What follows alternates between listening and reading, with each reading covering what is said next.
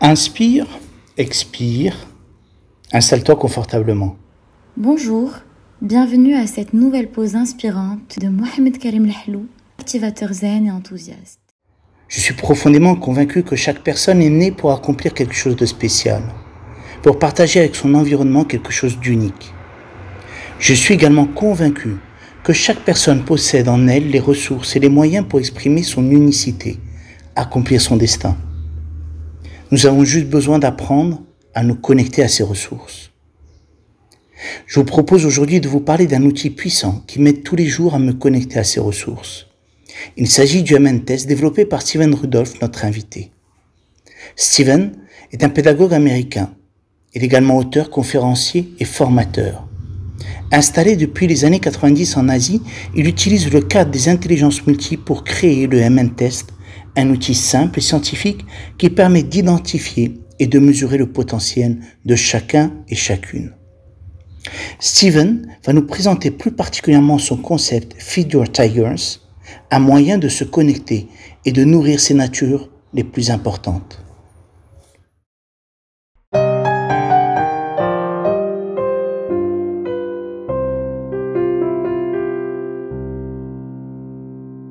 To begin, what is the Feed Your Tigers concept? So the Feed Your Tigers concept, well, I spent 21 years in India.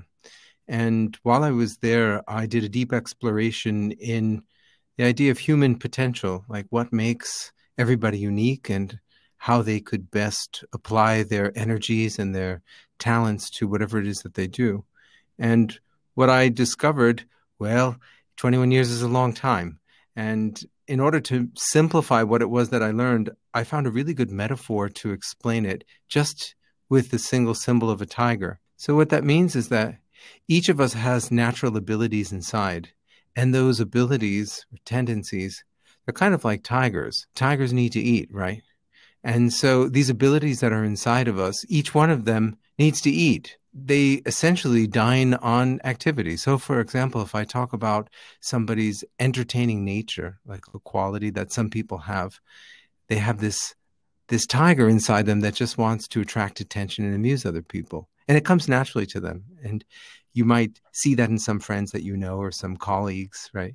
And so you can see that these people just have this ability to attract attention and amuse others. So that tiger represents that natural ability, and it needs to eat. And there are different ones. So there's like I guess you could say an administrative tiger. Some people love to get work done. And there's a healing tiger. Some people like to help other people get out of pain or imbalance. And there's an adventurous tiger, and so on. So that's what the concept is. It's basically identifying our natural abilities, calling them tigers, and then figuring out which tigers need to eat what on a day-to-day basis to kind of make you feel satisfied.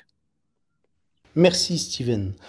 Au prochain épisode, nous aborderons quel type de problème peut solutionner le concept Feed Your Tigers. Merci pour ton écoute et au plaisir de te retrouver pour une prochaine pause inspirante. Reste inspiré et connecté, le monde va aussi évoluer grâce à toi.